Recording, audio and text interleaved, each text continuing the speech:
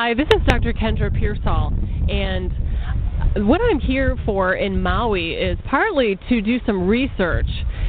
Dr. Weston Price did some research all over the world where he found out that people who ate native diets, native primitive diets, were in very good health. But when these people would go into modern societies and start eating the modern civilized diet with sugar and processed food, the health differences were amazing. The sickness rates were much higher, etc.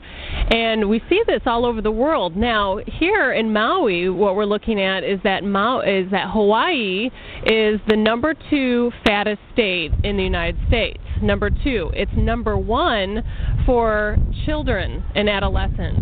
And so what I thought I would do is ask one of our native Hawaiians more about the culture and about what she thinks is going on that's behind this obesity epidemic that's occurring in Hawaii. So here we have Keaulani LaRose. And Keaulani, tell me, what are your thoughts on why Hawaii has such an obesity epidemic when we didn't see that before in the ancient culture? Why are we seeing this now? What do you think is happening? I think nowadays we have so much things in our lives that it makes it so much easier to go to a fast food restaurant or to pick something up really quick, not even thinking about nutrition for ourselves or for our ohana. And like you said earlier when we mentioned that Hawaii, it is expensive to live here, and we do carry 2 jobs to reside here, that at the end of your day, a single mom with a family, it's so hard to go home and cook a home-cooked meal, a nutritious cooked meal. It's just easier to spin by McDonald's or Taco Bell, which is right around the corner, and pick up dinner for her ohana at that night. I do know back in the ancient Hawaiian times, I was doing some research or some reading, and I mentioned to you before that being voluptuous or being large actually meant to be to show you the wealth. Yes. Our kings and queens were quite large. Yes. Also, the Native Hawaiians did a lot of physical work back in the days. They would go up into the mountains to cut down the trees to build the canoes. Mm-hmm. Nowadays, we're just working all the time, being that it's just so expensive. So I think the lack of exercise. Is the work nowadays more sedentary, would you say, versus the hard labor maybe back? I would say so, yeah. Okay. It would. Mm-hmm. And just because we're working so much and then we don't have enough time to exercise, and just the convenience of fast food just makes it easier. So tell me about the native Hawaiian diet. What did they eat back then? They did a lot of fruits, vegetables. They did a lot of fish. Not too many meat items like pig. That was more for our kings and queens. Oh. But for the natives, they would just eat a lot of taro. Did you eat the fish raw? They would. Yeah. They would eat the fish raw. Okay. And also they would cook it as well. Mm-hmm. And what else did you eat? Again, coconut, papayas, a lot of fruits and vegetables, taro, but not too much meat, just pretty much fish, taco, and so forth. So you said that it was in vogue, I guess, back in the ancient Hawaiian times to be overweight because that was a sign of wealth. Now, was it just the rich people who were overweight and the rest of the population was lean? Yes. It was. Our kings and queens were very much large. The Hawaiian, Queen Ka'ahumanu, she was very large.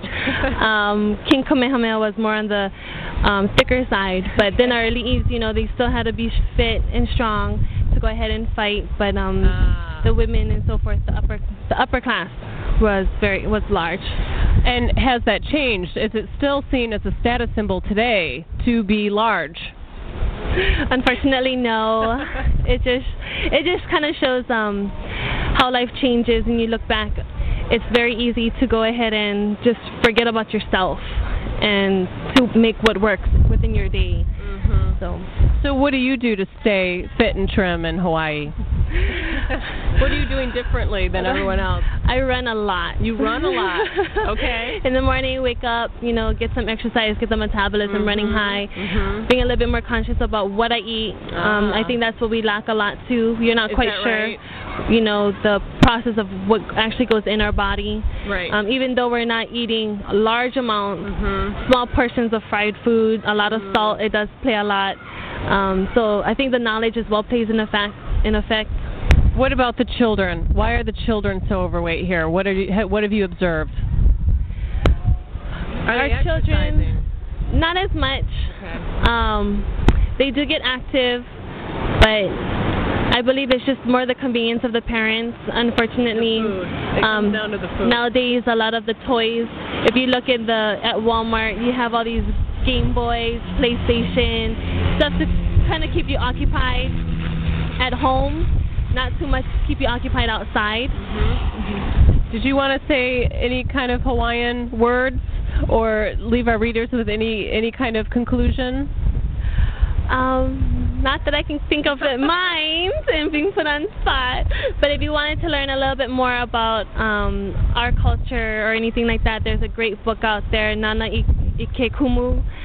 It's a really great book, and it says a lot about our culture, and it talks a little bit more about the eating habits or the feasting that the Hawaiians did. Why don't you touch on that? I'm currently still reading the unit of the book, but and you did mention that to me, and that's it is very a great book. It talks about the feast and famine. Well, there's different types of feasting. They feast on all occasions. They have feasts for arrivals, birthdays. They also feast during death. Oh. It touches more on pretty much celebrating the life that they shared, not so much mourning the life. Yeah. And the different foods that are eaten during this time. The fasting, they did certain fasting. If you were ill in my family, I would fast for you, saying that I'm going to take myself and pray to the gods and pray for your health as well. Okay. So they did that. What other times? For a couple of times, they would do fasting for praise of just God. Interesting. And just wanting more for their land and their people. Interesting. Very interesting. Now, does anyone in Hawaii still worship the ancient gods, or what is the main kind of faith in Hawaii now? There are many faiths here in Hawaii. If you go to certain islands, the culture is probably a lot more stronger, the belief. Ni'ihau is a very strong Hawaiian / they have a little bit more Tahitian culture there.